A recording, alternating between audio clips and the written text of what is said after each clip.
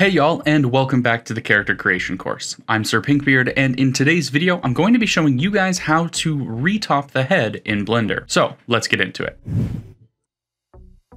So if you're not familiar with the concept of retopology, let me just give you a brief overview of the topic. And it's essentially recreating what you have sculpted with a much more optimized edge flow. For example, we have a really high poly dense mesh around the mouth, nose, and eyes, but we don't really need that many vertices in those areas to accurately map out those locations. So what we are going to do in this video is just recreate those areas with significantly less polygons, and they will be much more optimized with how they're flowing together. That'll make it easier for rigging and animating later on in the course. So there are two additional things that you should really keep in mind as we're doing retopology. So the first is that you want to be as low poly as possible. Don't try to get really dense right off the bat. You want to just try to cover an entire area as much as possible with a single face. And the second is that symmetry is going to be your best friend for retopology, especially with anatomy and faces. And I don't just mean vertical symmetry, which we will cover with a mirror modifier, but also horizontal symmetry, and you'll see that as we get into it. So without further ado, let's get into marking up our mesh to start applying our faces.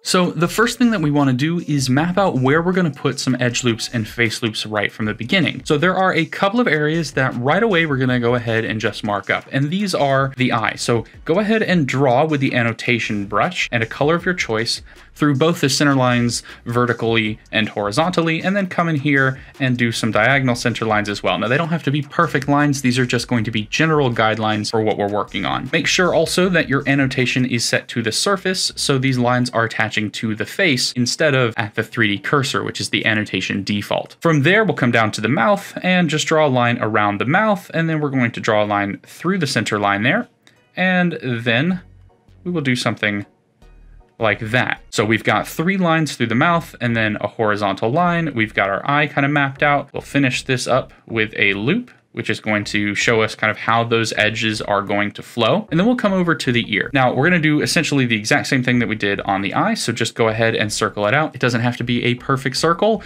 It's just, something to give you a marker for. And then once again, draw your lines. Now, these will all be important later on, so we're just getting these started. And then there are 2 more lines that we need to draw. So we need a muzzle line going from roughly here to around to the chin, something like that. That's going to be a face loop. And then we need something to outline the face. So we'll draw from here down to the chin area, and then we'll take this up to somewhere in here with the forehead. Okay, so we have drawn all of our lines, and it's actually time to start working on adding our mesh.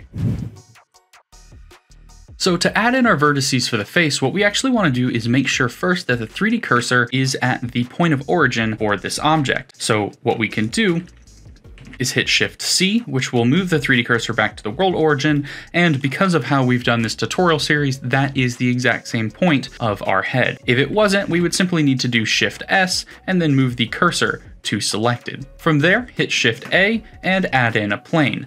Then immediately come over to the outliner and call this head-retop. And that's going to let us know the difference between the head sculpted version and the head retop version. From there, hit Tab, go into edit mode, X, and then delete all vertices, because we are not going to need those vertices. We just needed an object in the scene. Okay, so then we'll come up here to the eye, and we can create geometry out of nothing by simply doing Control and right click. We've added 2 vertices, but they're not actually visible. And the reason they're not visible is that they are not snapped to the surface. So let's adjust some settings here before we go any further and create our topology. Okay, so the first setting that we want to put on is snapping. So come up here to the top where we have our magnet icon, or you can hit Shift Tab, which will toggle snapping. And then we want to change the snap from increment to face. From there, we want to project individual elements, and we want it to be affected by move, rotation, and scale. And then we'll say snap with the closest. So what that's going to do is that is going to snap the individual vertices that we have selected to the mesh object behind it. So then we can hit G, which will move, and we can see these vertices appear on our face. And let's just go ahead and move these kind of down in this area so that the bottom vertex is on the eyelid and the top vertice, which we can then move over, is on the circle that we drew. From there, we want to add two modifiers. We want to add the mirror modifier, so that way it's mirrored across the x-axis, which is why we had the object created in the exact same point of our face, so that its x-axis is going to be the exact same x-axis of the sculpted mesh that we have. And then we want to add in the shrink wrap modifier. Now the shrink wrap modifier is going to allow us to choose a target, which we will then choose the head object, and it's going to make sure that the vertices that we create are snapped to that head. Even if they're slightly below or above the mesh, the shrink wrap modifier will snap it to the head model. And this is really the way that you retop in Blender without any add-ons. And speaking of add-ons, we have one add-on that we need to make sure that we have active. So come up to Edit and Preferences, and then you'll come over to this add-ons tab here and search for F2. Make sure this F2 add-on is enabled because this add-on will do wonders as we continue and go through Retopology. Basically, this add-on allows you to create faces easier when you're retopping. So this is a really important add-on to have, especially if you are not using things like Retopoflow. Okay, now that those settings are done, it's time to just start retopping. So let's switch over to Edge Select by hitting the 2 key on the top of our keyboard. Select our edge and then right click with Control to create new edges. So Control right click, create new edges, and then place the vertices so that they align to the lines that we have drawn.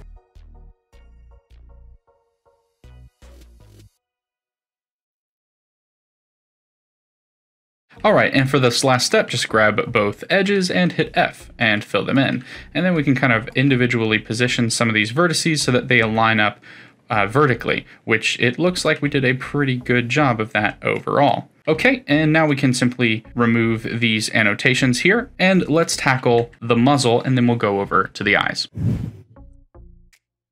All right, so for this muzzle, what we're gonna do is just select this single edge here, Control right click to generate a face. And then what we should know is that we are going to have some poles here. Now a pole is basically a vertice where the mesh changes direction. So for example, right here in this vertice, we have a pole because this face right here is going to come off towards the center line.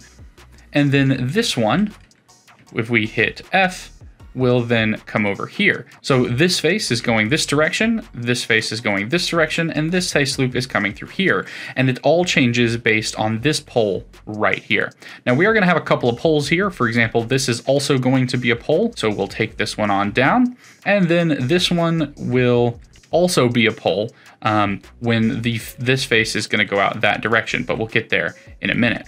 So let's continue down with this muzzle here. We'll take this one down to the line that we drew, then down to here, scale it down just a bit, over to follow the lines of the mouth, and then over once again. Now at this point, we need to turn on clipping for our mirror modifier. And the reason we want to do that is so that we can just drag and drop these vertices at the center line, and we know that both sides of the mesh are going to accurately connect to each other. So there we go. And at this point, we're starting to have some trouble seeing our mesh. So let's go change some of our display options. So come over here to the object properties and then click on the viewport display. Now here, what we can do is a couple of things. We want to click on in front, which will allow us to view our mesh over top of the sculpted mesh. This can get a bit annoying, so you may want to keep this off, but that is up to you. And then we want to turn on wireframe and all edges. This will be really important later on in the video because we'll add in some edge loops that the shrink wrap modifier will attach to the head, but that we won't be able to see right away. And then this wireframe and all edges will help actually show it. And the final thing that we want to do, which I find really helpful, is turn it random. So what this is going to do is make every object in your scene a different color. And since we are retopping, we want the retopped mesh to be different than the sculpted mesh so that we can see exactly what we're working with. And the final thing we want to do here is make this head unselectable, because otherwise we're going to end up accidentally selecting it quite a bit, and that's going to get really annoying. To do that, just come up here to the outliner where we have the filters tab, turn on the selection restriction toggle, which makes it appear here, and then just deselect the head and the eyes with that restrictions toggle. So now we can't select the head. All right, so now we've done that, it's time to go back over and do the ears. So for the ear, we want to make sure we have nothing selected and go back to vertex select. Then just control right click and recreate your edges. And then it's basically just go around the things like we did with the eyes.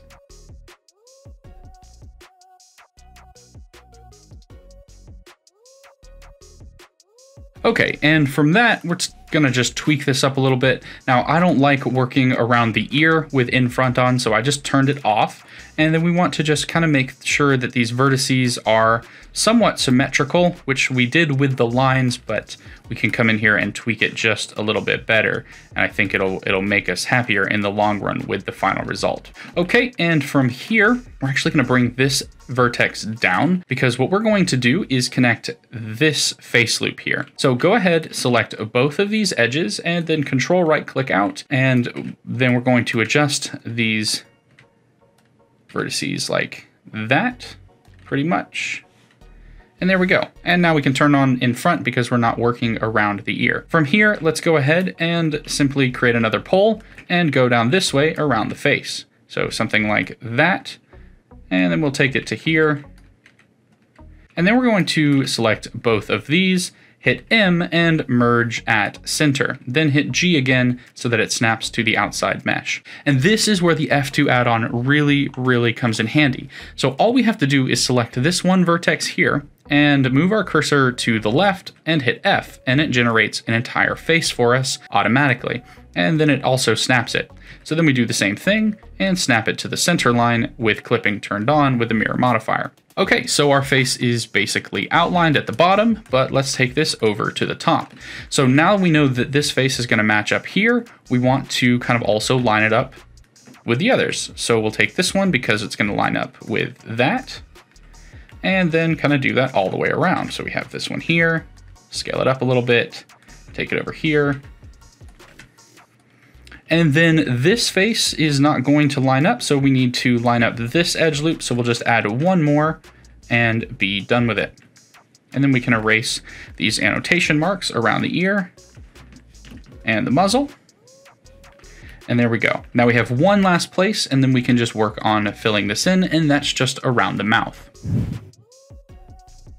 So for our mouth, you may be tempted to just go all the way up here, but we're actually gonna create two edge loops in here. So just add two, take one a little bit halfway and then the other to the ring that we created. And then what we'll do is go around the face. So we'll take this one and then have this edge go around the mouth. So to here, scale it down to here, rotate, scale down, and then repeat. So this edge loop right here is going to frame the outside of our mouth. I guess we didn't draw our annotations that great, but then all we have to do is just take it there and to the center. And so we are keeping this vertical and horizontal symmetry with our vertex placements. So this should be pretty good. All right, and then we can go ahead and fill this. And then with this edge selected, we can just hit F and it will fill that automatically thanks to that F2 add-on. And then we can kind of just take this up a little bit further. So we'll create the mesh, scale it down so that the vertices line up. And then use F and work our way through. All right, there we go. So we've got the very basics of our head outlined, and it's time to start getting the rest of it done. So we are gonna actually make two face loops. We want this one to go around this direction and this one to go around this direction as well. And then we want these two to come over the top. So something like that. So with that in mind, we'll hit F and then F, kind of bring it over here, drop that vertex down, and then select that one, right click to the center. All right, and there we go. And then to bring the other one around, hit F again. Don't worry if your faces are looking a little bit weird. We will come back and adjust them in a moment. And there we go. And then here, let's go ahead and grab these edges, and we're just gonna pull them up a little bit higher so that they kind of align with this edge that we had going for us. And then let's also go and just pull these edges over a bit, so that way they're not all scrunched up towards the front of the head there. All right, and then for this last step, we just repeat what we did on the sides. All right, and at this point, we've basically got it in place. So let's just go ahead and line these up. So what we'll do is select both of these, hit M, and merge them at the center, and then snap it to the top of the head, and then do the same thing over here. Okay, so there we go. We have the two face loops going down the head and the two going on the side, and we are good to go. And then we can just continue this down the back of the head. So just F our way down. Thanks to that F2 modifier, there we go. And then what we're gonna do, just select all three of these edges, and we can kind of control right click down here to the bottom, and then that honestly should be fine. So then we'll come in and add in a loop cut here, move it up, something like that. Make sure all of those vertices are snapped, and then do the same thing again, and make sure they snap in place, and then we can just connect these and adjust our neck. Now we want this edge to go more downwards. So we want this face loop to go a little bit more down rather than back. So we're just going to adjust these so that it's going down rather than back at this angle. All right, and the back of our head is good. And so now we can start to fill in some of these additional faces. So we're going to pull this vertex down here, and then we're going to create another pull. So this is going to come down in a direction, and then this will follow the base of the chin for us. So here we go, grab here, take it to the bottom of the chin, and there we are. All right, so we've started getting that face outlined, and let's just finish out the bottom of the neck before we go any further. To do that, what we're gonna do, we're gonna actually start over here and just right click, and then we're gonna rotate this and then extrude over to the center. And what this is gonna do is it's gonna limit the number of vertices that are going to come down the front of the head, and then we'll fill that in there, and we're good. And then just kind of fill in these extra faces, and we can connect those up, which this tells me that this edge loop is too far down. So we'll just move this up a bit.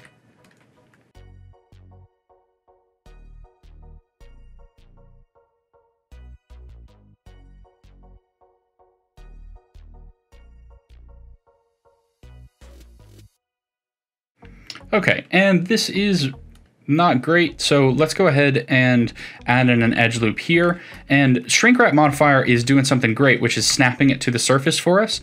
But if you don't want to look at how it's doing it, we can just go ahead and manually snap these ourselves, because I think that weird double vertice there is kind of annoying to look at. So there we go. We have our neck done, and let's go back up and start filling in this face a little bit more. All right, remember earlier in the video, I said that we were going to connect the face loop in this direction. So what we'll do, just grab both of these edges and fill that in. And then with the F2 modifier, we just have to hit F to fill in those three faces there. From there, let's go ahead and hit F, fill in that forehead, and then grab this last one and fill it in. And there we go, the top of our head is basically finished. And now let's work on this cheek section. Okay, to fill in the cheek, all we have to do is just fill in this one edge loop to right here, and then F our way down using that modifier, and there we go. So what we can see now, if we activate loop cut tool, we're not going to add a loop yet, but we can see that the face loops are changing. This one is going to connect to the corner of the mouth here, and then it's also going down from the eye. And so we filled in the cheek and we are good to go. Now at this point, it's time to start really working on the nose. So we're going to turn off the in front here and just add a few faces to the nose. So on the nose, come over here, make sure you have nothing selected, and add in a new edge. And then we want to create 5 faces on the nose. So that's 4, and there we have 5. And then sync them up here. Okay, so at that point we are good to go, but we can go ahead and also just real quick add in an additional edge loop going through the center. That'll be really useful in a bit. And then we can start to pull these vertices together a bit more and fill in this area. So we're going to take this bottom edge loop up a little bit, and we can take it up to there and stop for a moment. And then what we need to do is add in an edge loop all the way around the head. So we can go ahead and do that, and the modifier is going to keep it in place for us. But I am going to just kind of clean it up all the way around. Bring up that in front again. Because while I rely on that skin modifier, I don't want to rely on seeing doubled edges. So there we go. Okay, and then we can just go ahead and connect up these faces. So we'll select this edge and fill that in there. And then we can kind of do the same thing going in the next direction. And there we are. So now we can look at this in the in front way. Can move this up a little bit. And then what we'll do is we're going to take this and go into the nose here. So we can fill that in there. And then we will add in a single edge loop right there, hitting G for those. And we want to create basically a little cul-de-sac here. So what we'll notice is that the face loop is going to come up, around, and then down, leaving us this nice little squared in section right here. And we can just kind of fill that in and fill that in, adjust this, and then we'll pull this down here and come around the nose like this. So we have a couple of face loops that we need to worry about. We have this one, which is going to go around the nose. We have this one coming up and going down into the nose. And then we have these, which are just going to come out and around as well. So now that we've pretty much wrapped out the nose, let's go ahead and draw and finish up this muzzle. So we can go ahead and draw this up here. This is going to go sort of that way. And then these faces are also then going to come across. So with that in mind, let's turn back on the in front, fill this in, and then create a face here. Now this is going to let us create the pole that goes this way. So we can take this all the way over, and there we go. And then we can just fill in this face right here and kind of work our way going this direction. But we notice that there's a difference in the number of vertices between the nose and the mouth. So at this point, let's go ahead and take the time to add in some additional edge loops to kind of smooth this whole thing out, keeping in mind that we want to make sure that we have perfect symmetry between our vertical and horizontal. So for this part, let's just go ahead and grab our loop cut tool and then make sure our number of cuts is set to 1. If you've been following along with the course, we set it to 2 during the sword belt episode. And then all we have to do is simply click and let the modifiers do their job of snapping it to the surface here. So we're actually doing pretty good around the eye. We do have some double vertices, but so far it's good. And then we can go ahead and do around the mouth as well. This one there. And there we go. And then we want to come around the ear. And so we already have one here, so we'll map it on the other side. Go the back, around here. And there we go. We have some pretty good symmetry coming through the mesh now. We do have some of those double vertices because of the shrink wrap modifier, but it'll be okay to work with them for now. So now all we have to do is start filling in the rest of these faces. So go back to the selection tool. We can turn off in front because we're going to get on the nose and it's going to get a little hard to follow. And then all we have to do is just fill in the section. Should be fairly straightforward to see how you'd fill this one in. There we go. And then we can kind of move these over a bit, because this is ultimately going to line up and attach to down here. But we need to bring this one over as well. So we'll pull this over.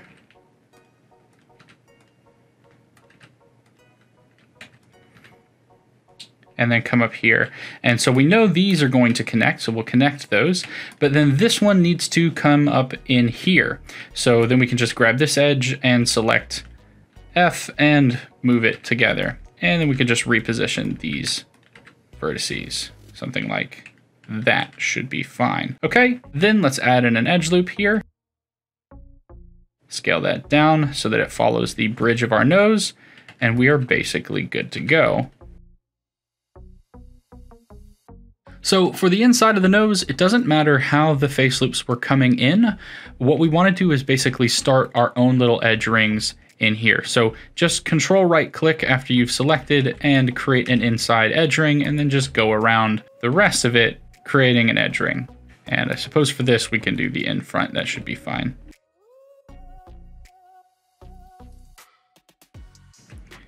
And then we can kind of just hit F and fill our way in with no problems whatsoever. And there we go. So the nose is done. So at this point, there are only two things that we have to do, and those are go to the ear and kind of relax some of these faces so that we don't end up with this giant stretched forehead and instead end up with something more smooth like we have on the top of the head.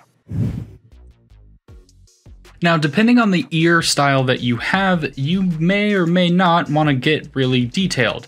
I don't particularly care to for my model, but you can if that's what you're looking for yours. So with that in mind, all we have to do is essentially, we're gonna start here on this edge, and then we'll control right click off a new edge, and then we'll make this edge go around the outside of our ear. So let's pull this a little bit closer, just kind of adjust these faces so they're a little bit more framing the ear.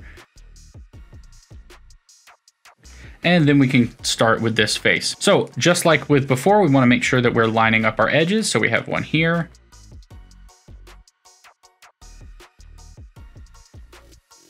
And then this needs to connect. So we're going to just create one here and merge these at center and then snap them. And then we can connect this edge loop all the way around. And there we go. So now we have our center edge loop, and it's pretty good. From here, we want to come to the back of the ear, so just grab this single vertex here and hit F, which will create the face in this direction. So we want it to be a little bit of a diamond shaped here, and then what we'll do is we will actually create two edge loops running inside the ear itself. So then we'll create two face loops running around the outside. We can basically just do this one at a time though, and it would be fine.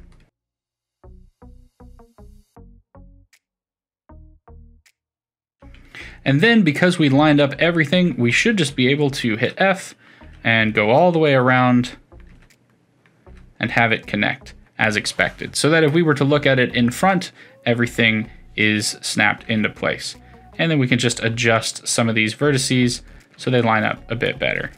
So the inside of the ear, again, if it's not super detailed for you, it doesn't matter all that much. So we can just rotate.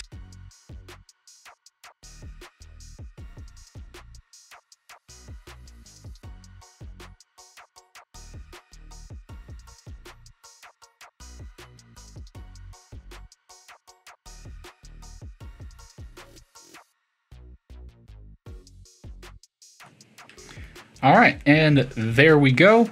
The final things that we really need to do is clean up some of this mesh. So at this point, I'm going to go over to our modifier stack, and let's go ahead and just apply our shrink wrap modifier. So now all of our vertices are snapped in place. We know that they're going to stay connected to the head, and it's just time to clean up these faces. And the point of this cleanup is to get the faces as square as possible. So like with these edges right up here, go ahead and just click and move these so that we're getting closer to a square on both directions. And then we can do the same thing with these, just kind of move them along. And then we can move these back down. Something like that, and now it's a much smoother transition all the way around. All right, before I get in and do the cleanup, I am just gonna add in an edge loop here. We can snap that there and move it along, and there we go. So that's gonna frame the eye a bit better. So at this point, let's go ahead and add in another shrink wrap modifier and then allow our head to be selectable so that we can choose the head object there. And then let's go over to the sculpting tab. Now, what we're gonna do here is grab the nudge brush and set our strength to roughly a 0.5. And what this is gonna let us do is just move these faces down, and they're gonna stay connected And so as we're moving these faces, we can try to get that squared shape overall. And you can see that the faces are coming more and more into view as we bring the squareness of the face back to square. So this is pretty much it. All we're gonna do is just keep on working on this, and you should be good. So this, I'm definitely gonna time lapse, and I will see you guys when it's done.